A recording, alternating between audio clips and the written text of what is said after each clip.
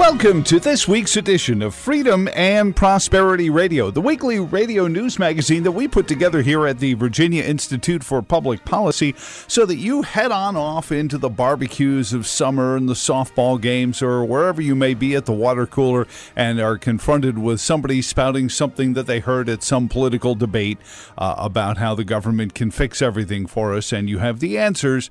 Just, temper them. We try to also, by example, show you how to do it with a smile. Our first guest this week is the Executive Vice President of the Oklahoma Council of Public Affairs. And I should quickly remind you that all of our podcasts are up on our YouTube channel under Freedom and Prosperity Radio. And you can also read more about us at our website, tertiumquids.org. Trent England is the aforementioned Executive Vice President of the Oklahoma Council of Public Affairs. Great piece in Hillsdale's newsletter Imprimis. And we're going to talk a little bit about the Electoral College. Trent, welcome to Freedom and Prosperity Radio. How are you doing, sir?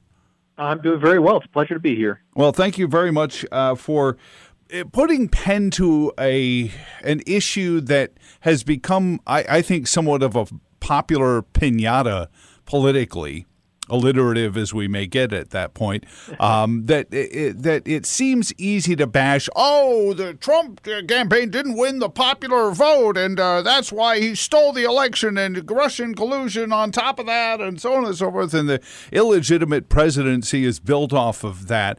Not the first time, certainly. It seems to only happen with Republicans, but as one of my statistician friends pointed out, if you take New York County, which is Manhattan Island, and Los Angeles County, which is downtown L.A., out of the popular vote, Hillary doesn't even win that.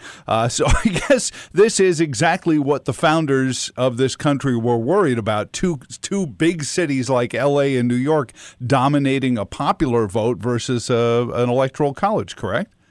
Well, that's exactly right. I mean, one of the first things, I think, to looking for maybe common ground when you're debating the Electoral College with somebody is the fact that whether anybody likes it or not, the Electoral College worked just as it was intended to in 2016 and in 2000. And if you go back to 1888 or 1876, the same thing is true.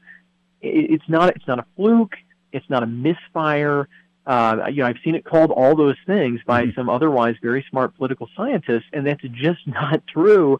You go back and read the founding debates, they were worried about big population centers. They were worried about regional politics, and that's why they gave us the Electoral College. Now, again, there are other reasons why people might not like it, but I think it is good to, to settle that fact right up front. In 2016, the Electoral College did exactly what it was supposed to do. Hillary Clinton had a narrow, it happened to be urban, coalition, and the Electoral College says we set a little bit higher bar to become president than just the most, the most raw popular votes.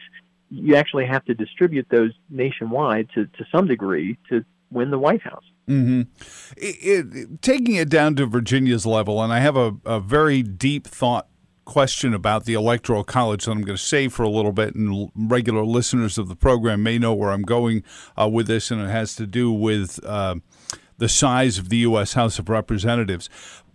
But in Virginia, I think it's, and please correct me if I'm wrong, but one state, and I think it's Indiana, apportions its delegates by the way the district they represent voted. It's Maine and Nebraska do that, actually, Nebraska, but one for each congressional district. Right, and Maine is really only 2 congressional districts, but Nebraska. But in Virginia, had we done that, Hillary Clinton still would have carried the statewide election and gotten the 2 Senate's representatives, plus I think 4 other districts, and so she would have carried 5 other districts. So she would have carried 7 out of the 13 electorals, but there would have been some representation to the fact that a large number of the counties and congressional districts in Virginia supported President Trump's election. Is there an efficacy to that, or does that fly in the face of what the founders had in mind when they put together the Electoral College?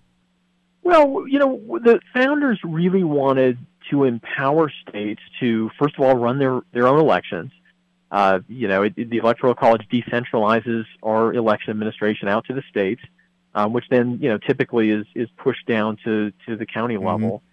And they wanted legislatures to have the power to figure out how to best represent their states. And Maine and Nebraska each have a kind of a unique political history and culture.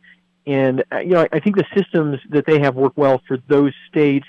It is not, it's not obvious that it's a better system, especially when you get to larger states and states where there's more partisan gerrymandering, because as you look at the number of swing congressional districts versus the number of swing states, and how many people live in the swing states versus swing congressional districts, because of our gerrymandering, which is a whole different topic, far fewer American voters live in swing congressional districts, which I think for most states counsels against shifting to the congressional district model. But the founders did. They left that power up to state legislatures, and if the Virginia legislature wanted to make that change, they certainly have the power to do that.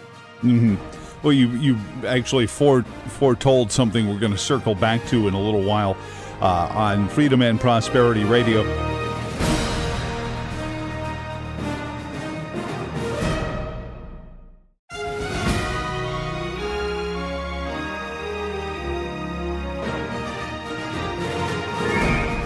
Visiting with Trent England, Executive Vice President of the Oklahoma Council of Public Affairs, Great Peace, and Imprimis, the danger of the attacks on the Electoral College. One of the things that we've brought up here in flagged out of Charlottesville, which is home to Jefferson and Madison and Monroe, is that they and many other Enlightenment era researchers had been dogged with the question of why it didn't seem historically democracy had succeeded as a governing process, though if you asked any individual person, do you want to be free, do you want to be self-determinate, they'd say yes, and then as soon as you'd give them a self-determining government, they'd start voting for more state power, or they would just collapse the economy and go that way. So this representative republicanism that was put together and I think embodied in the Electoral College was a way to take away, at least at the national level, some of that out-of-control populism that had dogged some of the democracies. Is that a fair point about our Electoral College, Trent?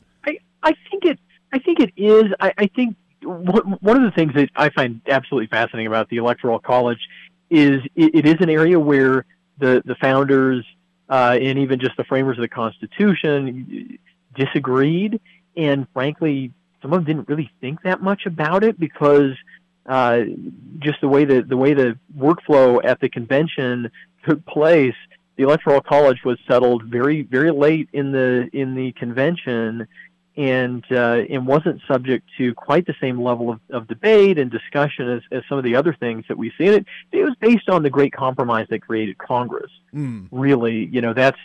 They had already hammered that out. They didn't want to go back through another process like that, and so they imported the Great Compromise to presidential elections. But it's certainly true both with regard to kind of the general intent of the founders, and I think even more importantly to how the Electoral College has actually functioned in our history. Which I think if you could bring Madison here today, right, he would be less interested in what he thought about it back then. He'd be very interested in seeing how it worked over time. And I think the Electoral College has been more successful than, actually, I think it's very easy to demonstrate, it's been far more successful than the framers of the Constitution thought it would be. And that's because it does exactly what you described. It creates this state-based, two-step, somewhat more deliberative, in a certain sense, process to elect a president, and it makes it a little bit harder, and I think this is really important, a little bit harder for presidents to claim to be the dear leader of the United States, right? they like to talk about how they're the only elected officials that represent the whole people. But, that's, as we were reminded in 2016, that's not exactly how it works. And I think it's a really good thing. I think the idea that the president is supposed to be our dear leader and the executive branch is supposed to be in charge of everything, I think is potentially disastrous. Mm-hmm. And I think we see a lot of negative effects of government creeping that direction already. Well, certainly since the 60s and perhaps even through the Eisenhower administration and FDR, thanks to, the war, we were certainly tacking towards the imperial presidency where, outside of the executor of the government that was established and paid for by the Congress, they started to become this world leader because all the other world leaders were despots. Why wouldn't the United States have it? And I guess, Trent, on an esoteric level, isn't that really what dogs the United States? Is that unlike all the other countries, even our allies, even the Western allies that are relatively democratic, there is a despotism in their construct where rights are granted by government and or a king or a central figure, and that in relations with them, whether it's a prime minister chosen by the Knesset or the Queen, chosen by, I guess, being descended from the German invaders of the 17th century, it really revolves around the fact that our head of state is still a fungible asset and changes every couple of years. Yeah, and on a regular schedule and with term limits because people didn't like what FDR did by running for a third and then a fourth term, and I mean it's interesting when you go back and look at what the founders thought about national defense. One of the reasons why they wanted us to be strong, and they wanted to avoid entangling alliances and things like that George Washington talked about in particular, was because they recognized that those kind of things embolden the executive and just naturally make the executive more powerful vis-a-vis the other branches. And so, it's not, we don't just want to be safe from foreign invaders because we want to be safe from foreign invaders. We want to be safe from foreign invaders because it protects liberty, because it keeps the executive from aggrandizing itself. And, and I think the Electoral College is another one of those things that makes it a little bit harder for presidents to get out of control. But then, as you say, I mean, it's not just war today, right? It's the war on poverty. It's national service. It's all of these things that we see from the progressive left, and even some, I think, on the progressive right, where they want to centralize and they want to see government as this this Hegelian force that is capturing the popular will and dragging us forward. And, not the vision of the American founders.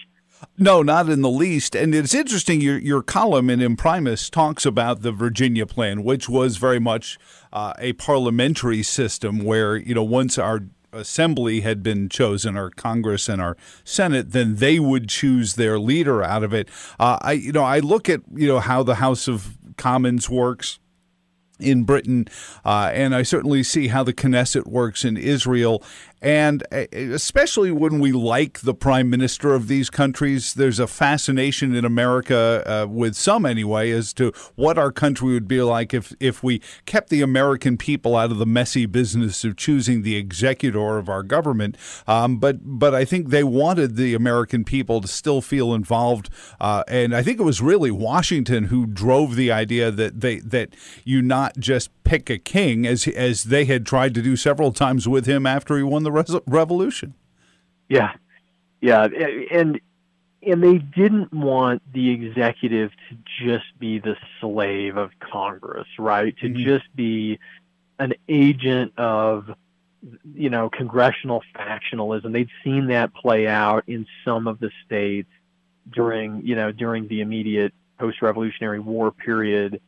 And there are some upsides to parliamentary government, but the downside is you tend to have very weak executive leadership, and you don't have the potential for that same separation of powers that we have here. And and it's interesting in Britain, and this is playing out right now in a couple of different ways. I mean, their civil service is really its own branch of government. Yeah. Which is very interesting when they talk about a new prime minister coming in and potential elections in the future.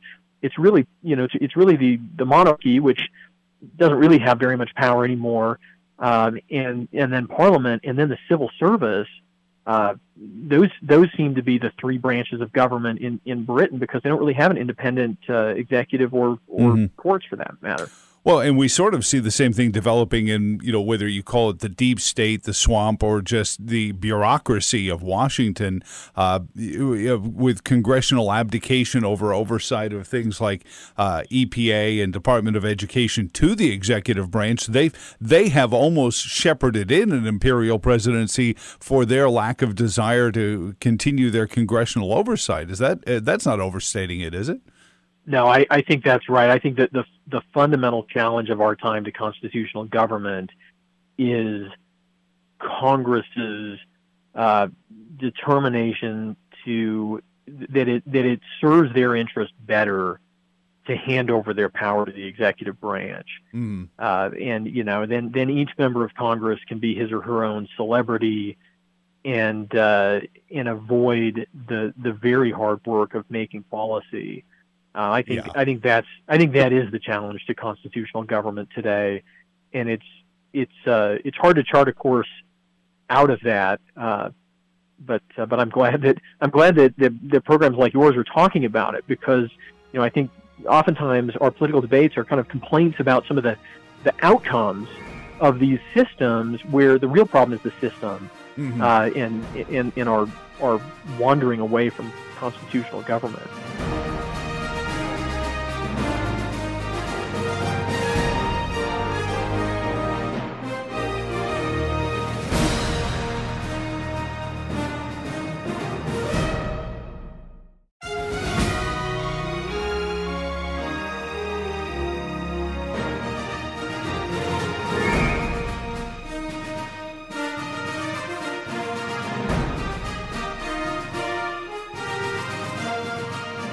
Trent England is the executive vice president of the Oklahoma Council of Public Affairs. Great piece in Imprimis, and you talk about Elizabeth Warren really wanting to federalize our elections.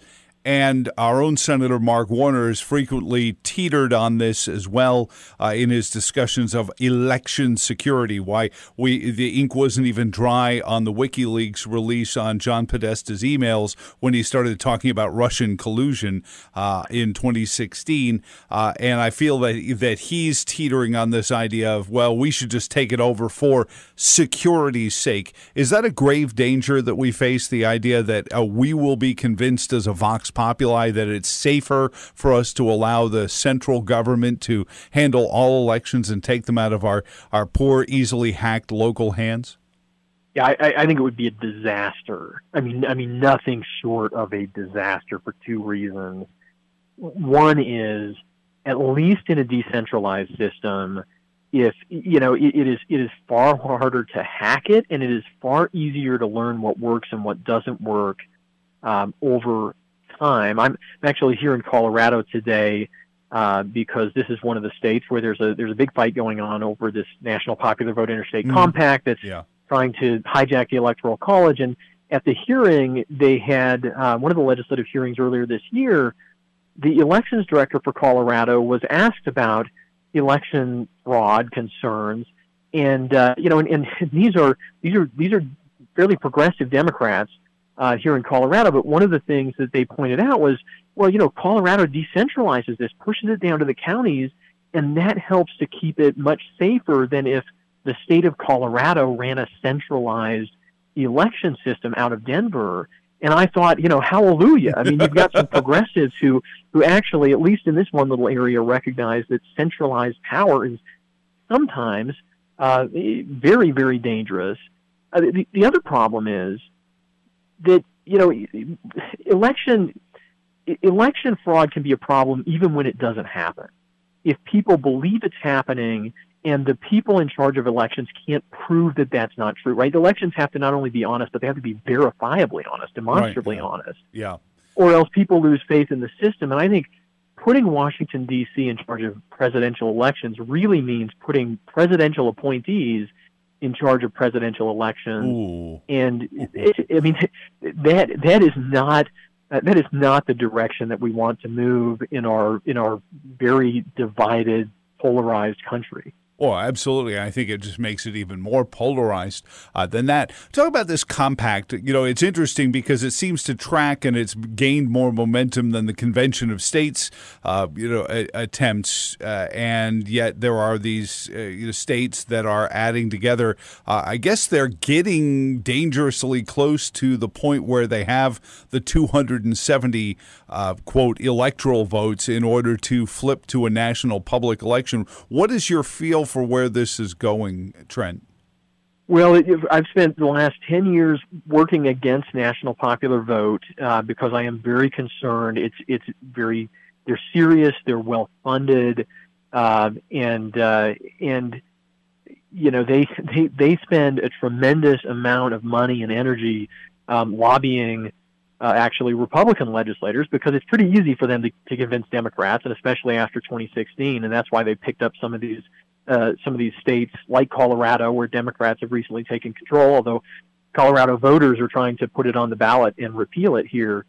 But they're at 15 states, 196 electoral votes. They need 270 for it to take effect. It's possible, but very unlikely, that they would be able to do that before the election next year. It's entirely possible that they could do it before 2024, especially if Democrats win more state legislatures. There are some constitutional problems with it, but it's anybody's guess. I never put my faith in judges. It's anybody's guess whether judges would actually strike it down, which is why I'm working so hard in state legislatures to try to help them understand why this is so dangerous. Well, because I could certainly see, I could see the case where somebody would have standing saying my voice has been disenfranchised, and hopefully getting it all the way to a Supreme Court. Of course, then, like you said, John Roberts becomes this scary wild card. Is he the guy that says Obamacare is okay because I just don't want people yelling at me? Well, and the problem is that 14th Amendment protection that we're used to seeing in election law cases only applies within your state. I mean, this is an interesting little constitutional anomaly, right? Your state has to treat everyone in your state, basically fairly. But if your state and another state are aggregating all of their votes, you don't have any protections to be treated fairly vis-a-vis that other state government. And this is one of the reasons why national popular vote is not. It may be unconstitutional. I have some arguments that I can make about why it is, but it's kind of a constitutional jump ball. Yeah, it's like you said, we could make a good argument against why it's constitutional, and you'll probably hear a few reasonable ones why there's ambiguity to it.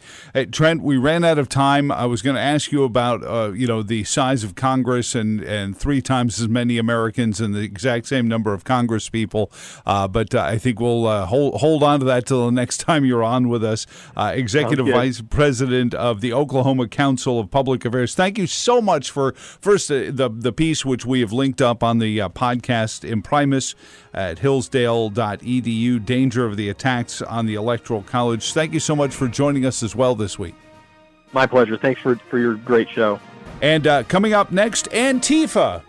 Oh, that got your attention, didn't it?